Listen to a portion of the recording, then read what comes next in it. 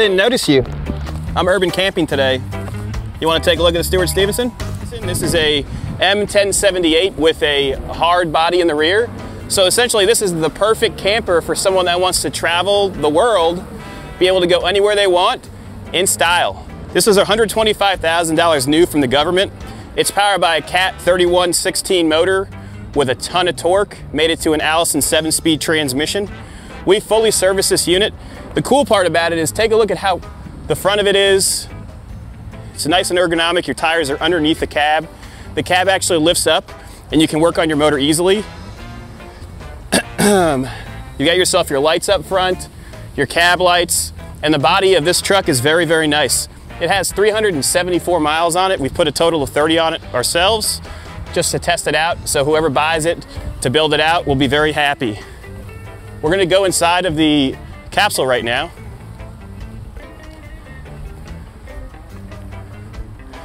God, walking in sand is very difficult. This is essentially 180 square foot, so you've got plenty of room to build out. You can put a kitchen, a bed, TVs, air condition. Let's go up these stairs and take a look. So it's very roomy. I'm 6 foot and there's still plenty of room. You have 2 doors that can open up, or you can open up a single. What you're hearing clicking is actually the sensor so that they can't drive off with this open. As you walk inside, you're gonna notice that there's 3 windows on the driver's side and then 2 on the passenger side. The reasoning for that is because you have a control panel for 110 volts.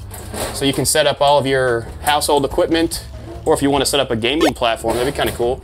So say you did birthday parties. What we were gonna do is put a TV here and an air condition here, and then have seating and a bed. But you can do whatever you want. I mean, if you buy it, it's yours. Let's go ahead and go to the front and I'll start it up.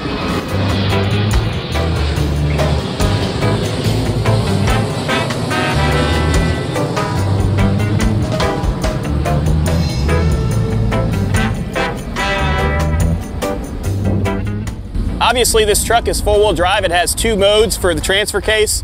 This is sugar sand here, and it had no problems. We literally stopped it here and we're able to move it with no issues in regards to traction. I'm gonna go ahead and show you guys underneath here. Look at how nice the suspension is. You got your leaf springs, and you get your cab lifting mechanisms. So those are your hydraulics that'll push it up. Let's go ahead and start the truck.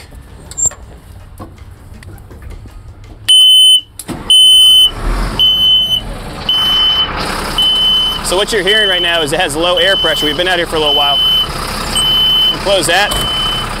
Come on over here.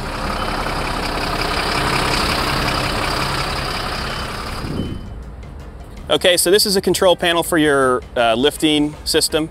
Essentially, we're gonna raise the cab. We're gonna push the pump button and it will raise it up. It operates as it should. It takes about a minute, so we're gonna fast frame it right now.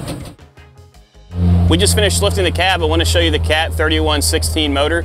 This has 372 or 374 miles on it, as I said before. You've got a nice generator here, your turbo set up, and when you look at the engine bay, it doesn't leak a drop of anything because essentially it's brand new. You've got your piping that goes to your intake box, which is up there, and then I believe that that's the height of your fording you should be able to go to is right here, which is pretty tall. You've got your intercooler up front as well, your radiator stack, and then your fan. Everything, when I'm looking at this, it looks extremely clean, and I think that someone that wants to build out a camper, they're starting off with a great platform. I'm gonna go ahead and we're gonna close this up. We'll fire up the truck, we'll drive through the sand, then we'll take it on the road so you can see how this thing runs.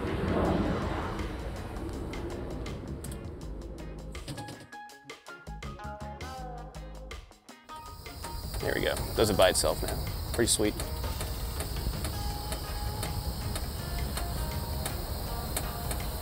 Once it closes, we're gonna lock these in place so that we can, there's a lock right here, you can see it, the green. That will actually lock into place and it won't allow the cab to bounce up and down when we're driving. Okay, so I'm gonna close up the capsule right now. As I said, there's a buzzer here, so we can't start it with this opener. You're gonna hear a horrible sound. I'm going to pull apart our ladder. So there's pins that hold this in place. I'll place it inside there, and then I got to put my beach cruiser. Take a look at that bad boy. I know it's a women's bike, but I like it, so I don't care what you think. It's comfortable. Let me go ahead and grab that girl. Don't be jealous. Here, I'll show you guys how these windows open and close. It's pretty neat. So you can make this thing completely black. You've got your light switch here for your interior lights. So when you flick those on, you see how the lights are illuminating. And you can also turn these on too. For these, take a look at this. So you pull this down, lock it, and then you can make it dark. Pretty neat. Same thing.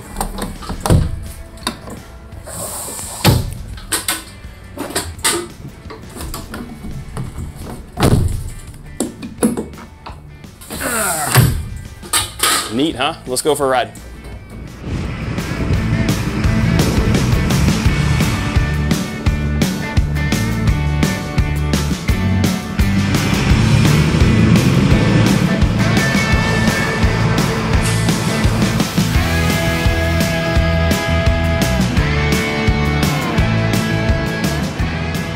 Okay, so we're inside of the cabin. How you start this truck? Got your ignition switch. It's going to turn on all the power. Then you've got your start button. It's going to fire up, so if you have it sitting for a while, the tanks are going to have to build pressure, so you're going to hear a horrible sound coming from this speaker right here. Normally what most people do is they tape them off because it's like ear piercing. You got your hand controls here. And then your lights, just like in most military trucks, so we're going to be driving it, so we're going to put it on stop lights. Service drive will turn your headlights and tail lights on, but this will make your brakes work. So you've got front air brake pressure, rear air brake pressure, your speedometer, and then the mileage. So I said 374. We're going to hit 374 today when we do this test drive video. You've got your fan button, so you can click that if you're going to go into water so you don't break your blades. And then you've got your Allison controller here. So this is a 7-speed transmission with dual modes for the transfer case, and it's a push-button design. This would be similar to what you would find in a school bus or other tactical vehicles like this. You've got your horn over here. Such a baby horn for such a big vehicle. And then you have your control box for your tires. So if you wanted to change the tire pressure for dirt or sand, you can have it plugged in and click it in place. When I store these trucks, I like to disconnect them because sometimes these things will make your tires leak air.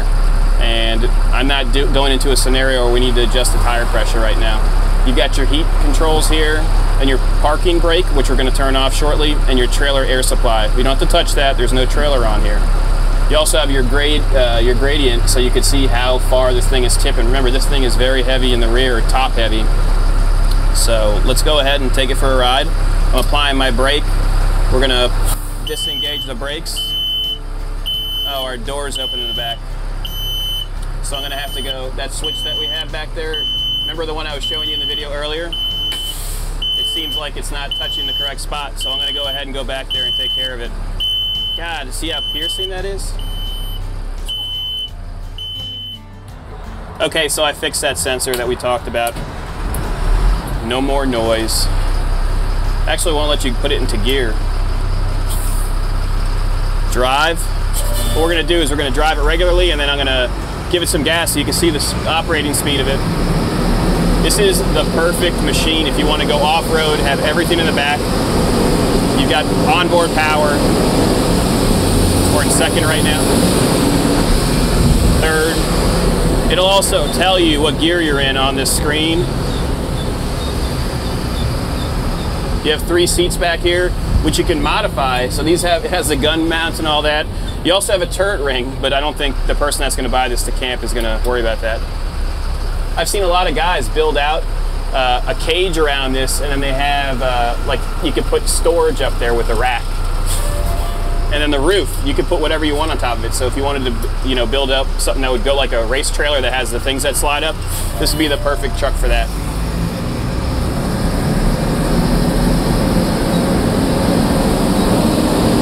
All right, we're in third, fourth, fifth, sixth gear,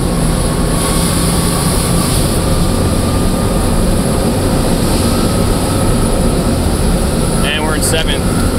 Nice and smooth, runs excellent. We're going 40 miles an hour right now. You can give it more gas if you want. So this truly is a camper you can take anywhere. And it really does ride nice. This is a huge truck. We're about to go over some bumps right now. You're gonna see, it doesn't make any noise. How cool is that? So if you have any questions about this truck or something similar to it, give us a call, 954-363-2261. Have a great day.